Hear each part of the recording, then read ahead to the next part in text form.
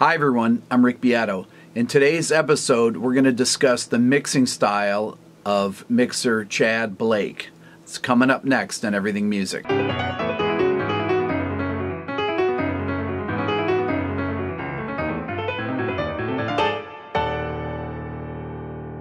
Okay, so I've had a lot of people ask me to spotlight a bunch of producers and mixers. I've already done Andy Wallace, Brendan O'Brien, and Randy Staub. Today I'm focusing on Tchad Blake.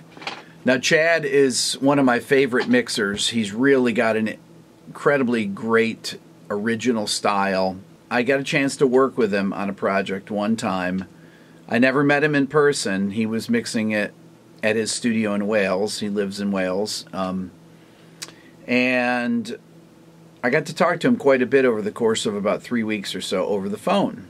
Really fascinating. He was incredibly forthcoming with ideas, just like he is when you look at videos of him talking about what he does. Anytime you see an interview with him, he basically talks about the fact that he experiments and just tries to come up with the best sound possible. He just uses his ear, essentially. I wouldn't say he necessarily has a formula like some of the other mixers do, even though he has things that he likes to do, that he's talked about in interviews and then he told me about. So let's listen to a couple examples of some of Tchad's work and see what we're talking about. Okay, the first thing I'm going to play is a record that Tchad mixed. I believe he engineered and produced it by Doyle Bramhall II, which came out in, I want to say 96 or so. This is called Jelly Cream, the record. This is Snake Charmer.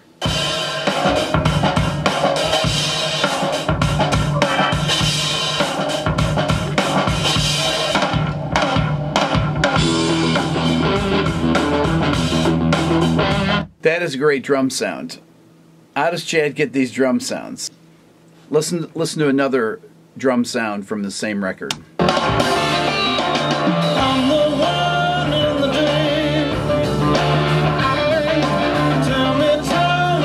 You notice the kick's not quite as loud as it is on Snake Charmer. That was called I'm the One. Here's Snake Charmer, listen. Kick's got a little bit more oomph to it, a little more bottom end. It's actually just louder than it is. These are both from the same record.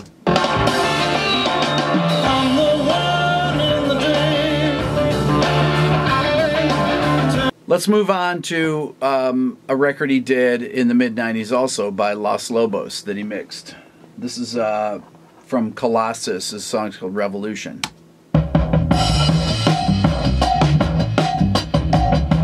Incredibly cool drum sound.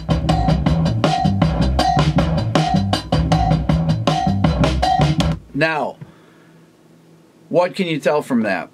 Well, to me it sounds like an obvious sample on the kick drum, because kick drums don't sound like that, especially it's really clean, it's really separated. Listen again.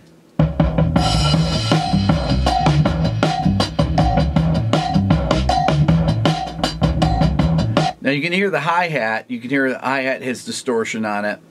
The snare has distortion on it. The kick, though, has a lot of definition.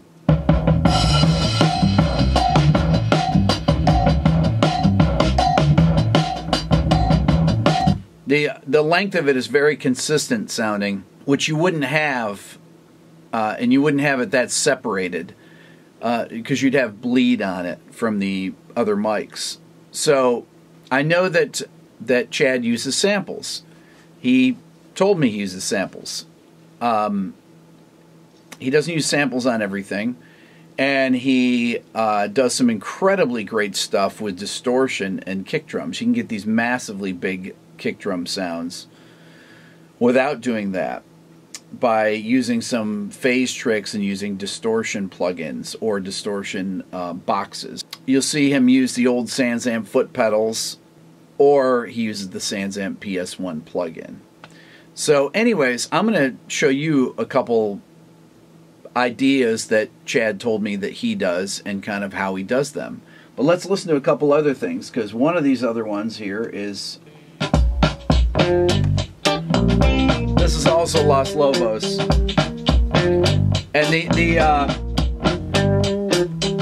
what's the use in trying? That amazingly great drum sound. Listen to it.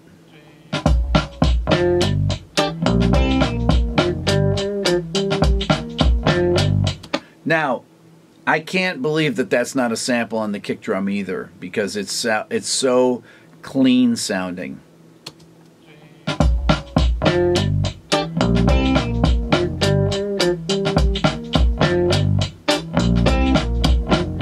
Really incredibly great groove and sound. The hi-hat. Tchad is really great at blending the snare drum and the hi-hat. He's got this big bottom end on the kick drum, and he can make that meld into one, the snare and the hi-hat and the kick and the groove. It doesn't sound all separated. It just really sounds like one unit together, which gives it a lot of I think it glues it together and makes it groove properly. Let's check out another one. You guys will know this one. Now that drum sound is really recognizable. You've heard Tchad say, I'm sure, that he got the tracks, and I saw an interview where he was talking about this. He got the tracks from these guys from the Black Keys. There was only about 10 tracks per song. He told me that. He said it was done on tape. I think they used the house drum kit at Muscle Shoals, which I had a friend that worked there, actually. He told me the house drum kit had these incredibly dead black kind of 2-ply oil heads on there that they used to have, old school, totally dead. Everything was done to tape, but I think there's one overhead, and just there's very, very few tracks to the songs. So he told me that, I'm not sure if this is common knowledge or not, anyways, that he started going in a direction with the songs and started getting more and more aggressive because that's what they wanted him to do. And those drums have those are samples all over there. It sounds totally organic because of the distortion, but the drum sound is completely manufactured on there.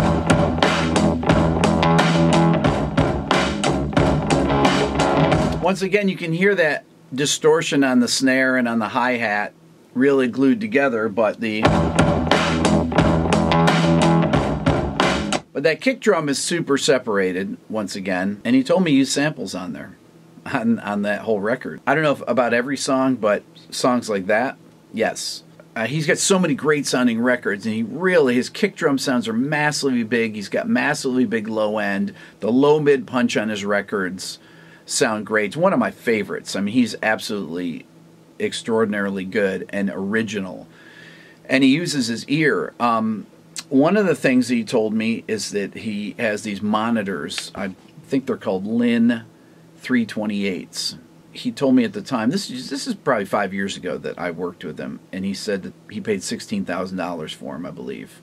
And I remember looking up the company. It's a hi-fi audio company, but he said that the speakers could reproduce those low frequencies at a low volume. I think he said that at low volumes he could get this really huge bottom end, and it was very accurate and translated from place to place. Now, Tchad works all in the box. He's been doing this for years now. He uses all plugins.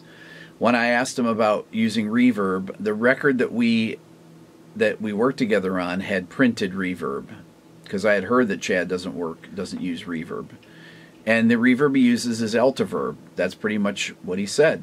We provided bass amps with the recording, but he told me that he hasn't used a bass amp in 15 years. That was 5 years ago. So he just uses the DI because he feels like he can shape it the way he likes to. And he uses Sans Amp on the DI. Let me show you a couple things here about he told me that he's doing with what plugins.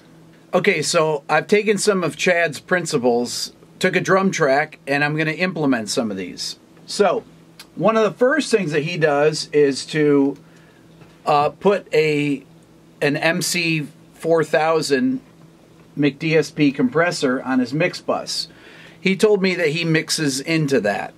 And if you read any of the articles about him, he says that. So that's usually the first thing that he'll put on there. Now, one of the reasons that he likes to do this, I think, is because, and I think he told me this, is so he can have more ability to shape the mix EQ-wise That's usually why I use a multi-band compressor anyways. And these are really aggressive sounding. They can get very loud, the McDSP. I'm a huge fan of McDSP. I've been using it since 1999. So I have that on, and before I have that is the plug-in called Dark Essence, which is by Crane Song. So this is essentially like a tape emulator. Okay, now we're going to put these things in and out. I also have this thing called Magic AB on here, which is a great plug-in if you haven't seen it. It's a really great plug-in to have because you can AB your mixes. If you go after your mix bus compression on the master fader, you can put in up to 9 different samples in of music. So here's one of them. If I hit the B button, and now I hit any of these will be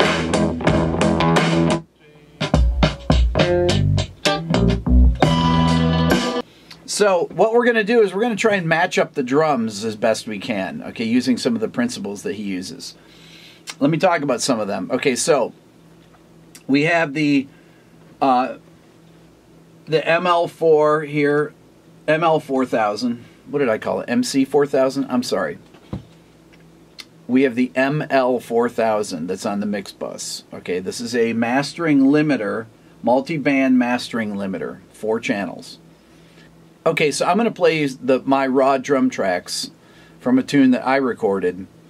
And then I'm going to gradually put these plugins on to show you kind of conceptually what he's doing. So here's my plugins going through that's through the ML4000. Here's without it. Huge difference, okay? Huge difference in volume and in tone. Let me put it back on. My kick drum has a lot of low end. My kick is a combination of the kick out and the kick in mic that I've summed together. The kick in mic was an RE20. The kick out mic was an old AKG D30. Okay, old Led Zeppelin, big, huge dynamic mic, great sounding. It gives you that Zeppelin kick out sound. So let me play you some of these sounds. Now I have a little bit of gating on it just to take some of the cymbal wash away because there was a lot of really loud cymbals. So I have an SSL compressor on it, which I am using to just gate slightly. And I have a little bit of 5K or so on it to add a little top end. If I take it off, it's not that big a deal, but I like it. I think it's good right there. And I'm adding a slight bit of 50 hertz, even though it has a tremendous amount of bottom end. Okay, let me see my snare. That's my snare with no compression or anything. I have an SSL compressor, which Chad says that he likes to use on the snare. I have a little bit of compression going on, very little compression. Here's my hi-hat. Now my hi-hat I have panned up the center. I think one of Chad's things that he likes to do is to have, you know, like a lot of the old guys, they're kind of really left, right, center guys. LCR is what they used to call it, the groove. And here's the overheads, okay?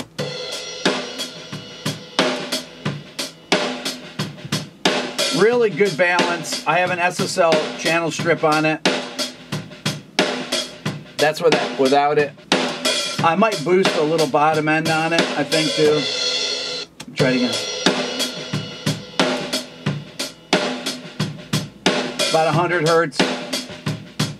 I'm going to boost a little bit in there. Thicken it up just a little bit. I don't have any compression on it or anything, okay? And then I have a room mic. Now here's the room mic by itself with no EQ or compression. Just a mono room mic, but then I have a compressor on it. I'm using a Cush Audio UBK1, which is a really great compressor. It's got 5 different compression algorithms in it, and it's got a tape simulator, and it's got a density button on it, or it's got saturation, compression, and density. And it's really, really versatile, and it sounds great. I don't know why more people don't know this. It's got all these mix knobs on it too, but here's without it. It adds a tremendous amount of bottom end too. This is the closest thing that I've seen that gets to the TG1 that Chandler makes a copy of that sounds fantastic. This is the only plug-in to me that does a great... Honestly, that's almost the whole drum sound there.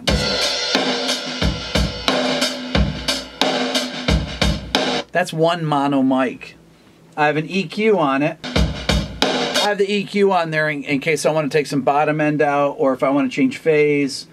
That's one of the nice things about having an EQ, is that it's got a phase button on there. I'm just using the standard Pro Tools EQs that all you guys are going to have if you have Pro Tools.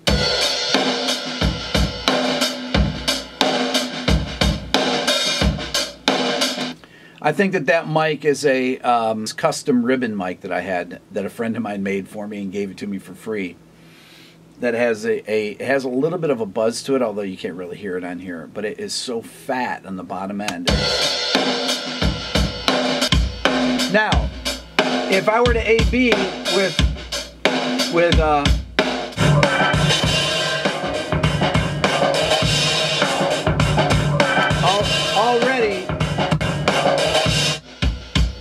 already you can tell that my mix is not nearly squished enough because I don't have a drum sub on. So what I'm going to do is I'm going to turn on my drum sub. Now, Chad told me that he used to use a C4 multi-band compressor that Waves makes, and then I believe that he uses the same McDSP ML4000 on the drum sub. So I'm going to put that on now. Okay, so I'm getting somewhere now. If I go to here, okay. One of the things I really like about that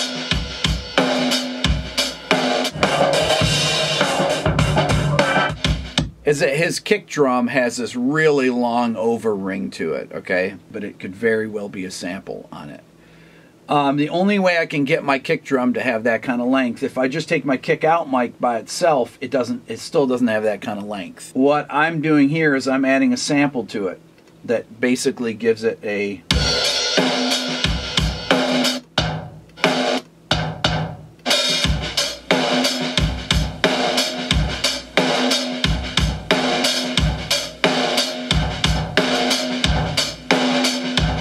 Gives it that extra long ring. I forgot my Dark Essence on the mix here.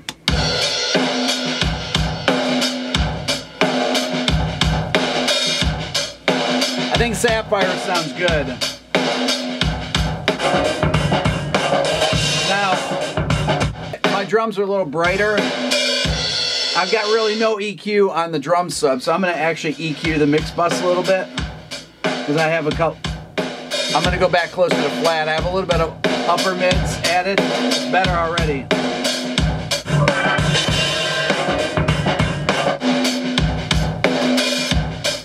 Hear the ring of the snare? One of the cool things about the ring of the snare is that you can tell it has a Sans amp on it. I can tell that. And that's kind of Chad's thing, is the Sans amp. He uses a Sans amp. He uses Decapitator. He uses, some other distortion plugins too. The Devil Loke made by Sound Toys. I have the PS1 here, and so I have a couple things I'm going to do right now. I'm going to add some distortion to the kick drum. Okay, so check this out now. I'm going to add the distortion here to the kick, and you'll hear a difference. Here's without it. Now I'm going to add it. Here's without it. Okay, you can hear the length of the kick, but you can also tell it's out of phase. Now, my phase button is in. When you add distortion to a sound, it very often will change the phase on it, just by adding distortion, because it changes the way the waveform is affected. I have it going to a mono channel, an aux send, with what I call kick distortion. I have the PS1 first, and then I have the EQ, the standard Pro Tools EQ right after. Now, listen, I'm going to play it with it on. I'm going to flip the phase. That's without the phase flip. Now I'm going to move the...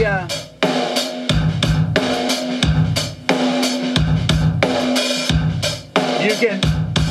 If you move the low and high pass filters around, sometimes you can add a whole sub-octave on the kick drum. That's where he's getting this big, big bottom. Okay, and sometimes I'll put a time adjuster on as well. You can send it from an aux, you can copy the track and then slide the... you can delay the track, or you can actually delay the aux also. I'm not doing that right now. I don't need to do that because this is really kind of giving me the desire to... By sliding around the high pass filter, meaning the filter of the low end, with the phase flipped after the distortion, this is on the kick aux with the Sans amp. Okay, so let's check this out. What happens when I flip the phase on here. Okay? Watch this. You hear it go out of phase. That's back in phase. Then if I do this,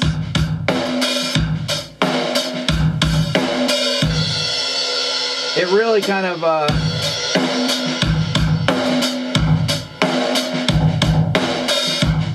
really change the timbre of the kick. And then I'm adjusting the distortion, the crunch, which has a huge effect on it as well. So if I go back and A-B it again,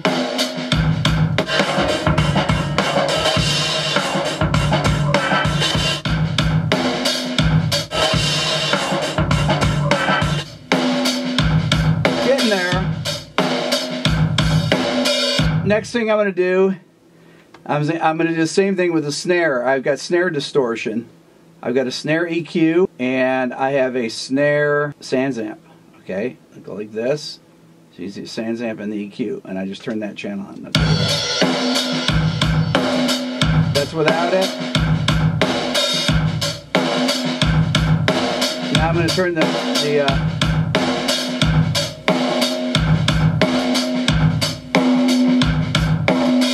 gives a little more length to the snare, and then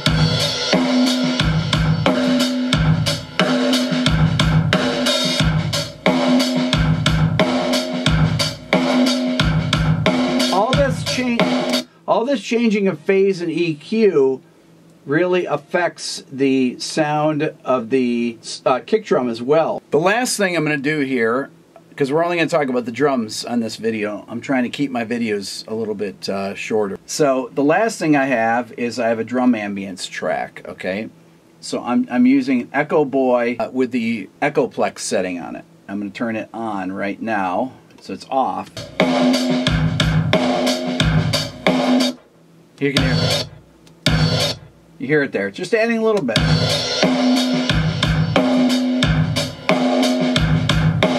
Track.